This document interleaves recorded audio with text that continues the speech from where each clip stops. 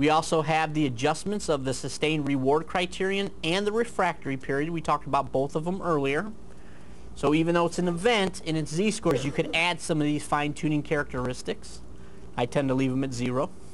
Because you've already addressed them elsewhere. Okay. Well, no, because if you're working throughout the event wizard, elsewhere doesn't matter anymore. Oh, right. Okay, so you got to keep that in mind.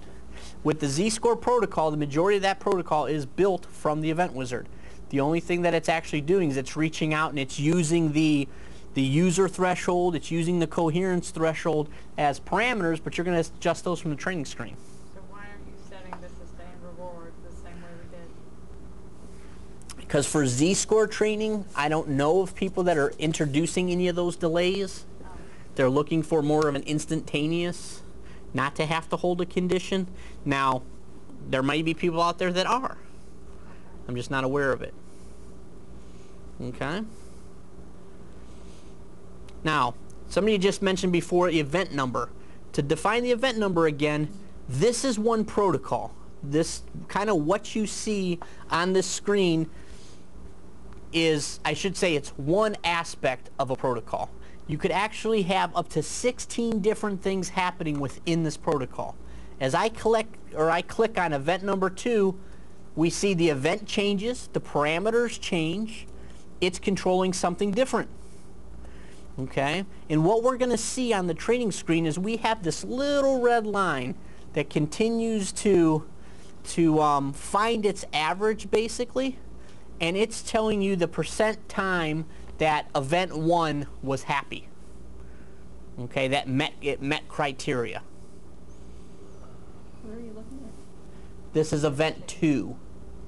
Event 1, event 2. And again, we have it all pre-built for you. You're not doing anything here. You're not changing anything. Okay, it's simply percent time. Which of the Z's are you inside of? I'm in Z% OK, the one at the very bottom. Very bottom of the settings file list. Not the one that says new. Okay? Event number 3. Simply define that X equals uther, that the U equals the target size. Plus or minus standard deviation. Bullseye target. You know, what z-scores fall within plus or minus 2 standard deviations of the norm. Okay, target size. Does that make sense? 4.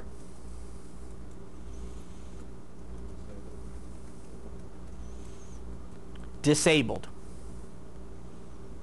Just residual from an old protocol. Not doing anything. 5. Enabled. Event 1, flag. This is simply to award a point when the z-score meets criteria, Don, remember, and control the game. You notice also it controls the multimedia player.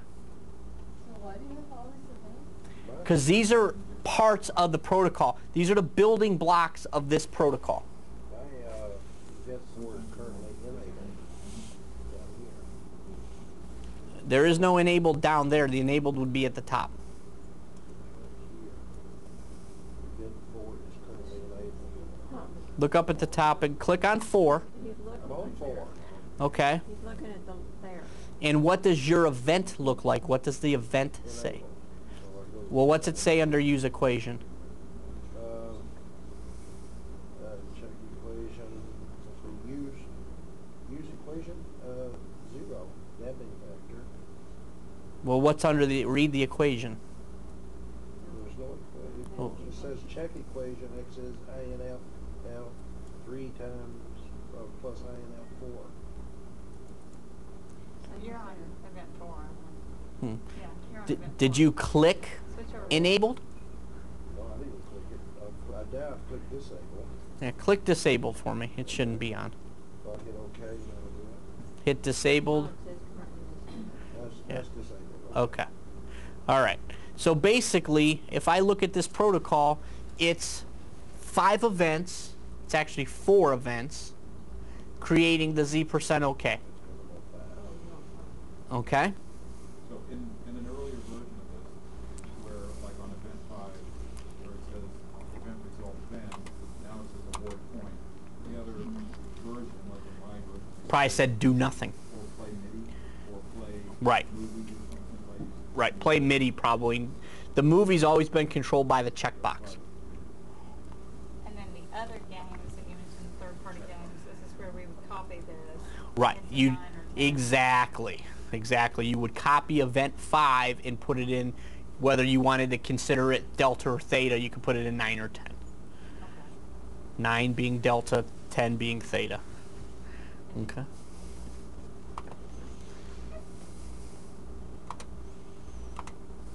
Okay. Sorry, I didn't get that 9 being delta.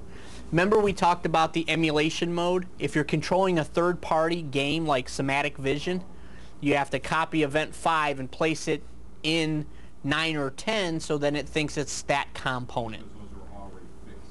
for Fixed addresses for the game, yep. And so you just go copy event.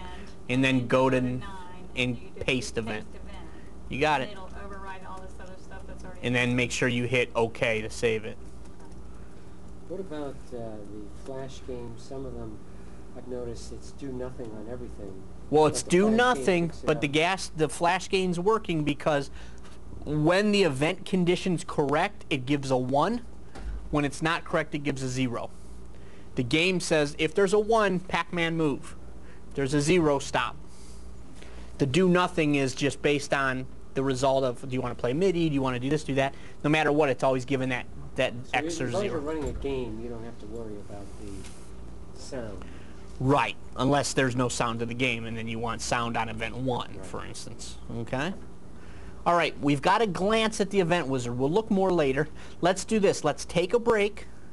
We're going to come back. I'm going to then fire up the training screen with the Z-scores, and we're going to look through a bunch of different things. Okay?